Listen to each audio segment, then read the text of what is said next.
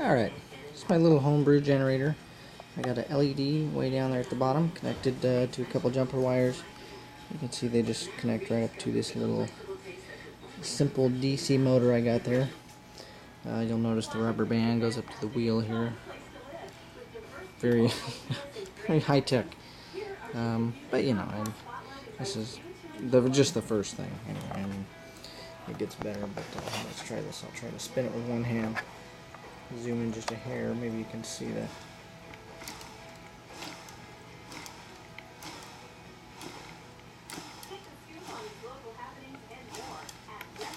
Pretty cool. Let me get in a little bit closer.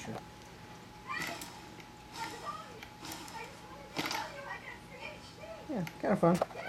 Anyway, I got a stream out back. I'm gonna obviously make a better thing here, a rubber band thing that does not fall off, with a better wheel, all that kind of cool stuff.